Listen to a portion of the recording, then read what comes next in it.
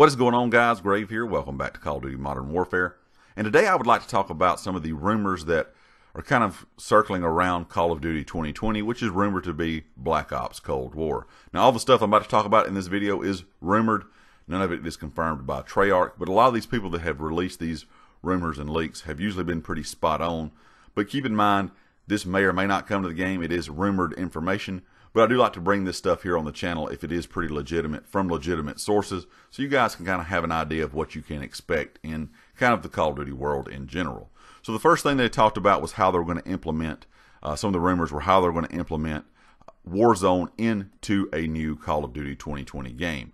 Right now, the rumor is that there's going to be an option in the menu, kind of like there is in Modern Warfare, whether you want to play single player, co-op in Modern Warfare, if you want to play Warzone, if you want to play multiplayer, you have that option to select it from the menu. And that looks like what the rumors floating around right now is there will be an option in the menu in the new game, in the new 2020 game, in the new Treyarch Black Ops game.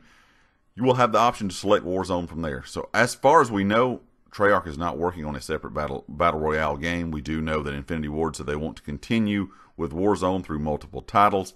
So that is interesting. You won't have to, boot up a separate game. You won't have to go to your Warzone file. You won't have to go, if you have the free-to-play version, you won't have to go to your Modern Warfare game. If you want to play Warzone, you will actually have the option to just select it from the new game itself. The next thing that was rumored was a lot of remastered maps coming to this Black Ops or Treyarch game. Things like Nuketown, Jungle, Summit, and Firing Range are going to be remastered maps, or these are going to be the remastered maps right now that are rumored coming to this new Black Ops game.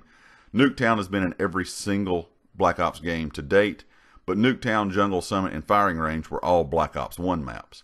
Also, all of these maps were added into Black Ops 4 as well. And I'm not sure how you guys feel about this. I'm sure everybody's going to kind of be on the fence. Some people love these maps. Some people are kind of like me and would like to see some new inventive things, some new maps brought to the game that we have not played in the past. I understand overall if you're going to give out free content, it is easy to give out new maps and remastered maps together. That way you can pump out more content more often. But at the same time, I would like to see new things as well. So leave me a comment with your thoughts. Are you guys happy to hear that these remastered maps are going to be coming to the game supposedly? Or would you rather have just all new maps and kind of get away from the remastered map idea year in and year out? Anyway, leave me a comment with your thoughts, and of course, if you like the video, hit the like. If you have not subscribed yet, please do so. If you are a subscriber, click the bell icon in the top right corner so you know when all my videos go live. If you have a chance, share the video. It does help out the channel a lot. And be sure to check out GT Racing. They are the affiliate here on the channel, and all their information is linked down in the description. I'll catch you next time. Peace.